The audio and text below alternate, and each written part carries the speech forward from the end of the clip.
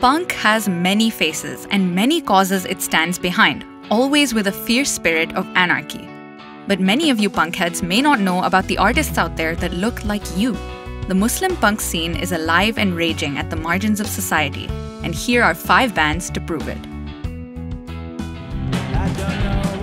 Founded in 2005 by a group of wistful but rageful Pakistani Americans, the Comeenas have actively shaped the Muslim punk scene for almost 2 whole decades. With songs like Sharia Law in the USA and 4 White Guys, the Comeenas have crafted a proudly defined and undeniably witty musical persona. On social media and otherwise, the band addresses racism, Islamophobia, and various political issues with a loud, sarcastic resistance that can only be punk. Though all-girl Muslim punk band Lady Parts are fictional, the actors themselves were all trained as musicians and performed together for the show.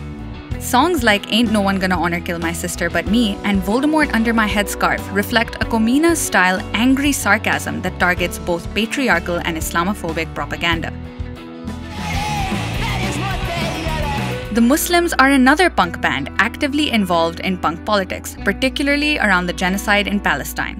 Songs like Unity and Hands Up Don't Shoot are aggressive and openly exaggerated, but this is a method in punk music for raising awareness about injustice. Secret Trial 5, another Muslim punk band, named themselves after a group of Muslims being held without charge for terrorism in Canada.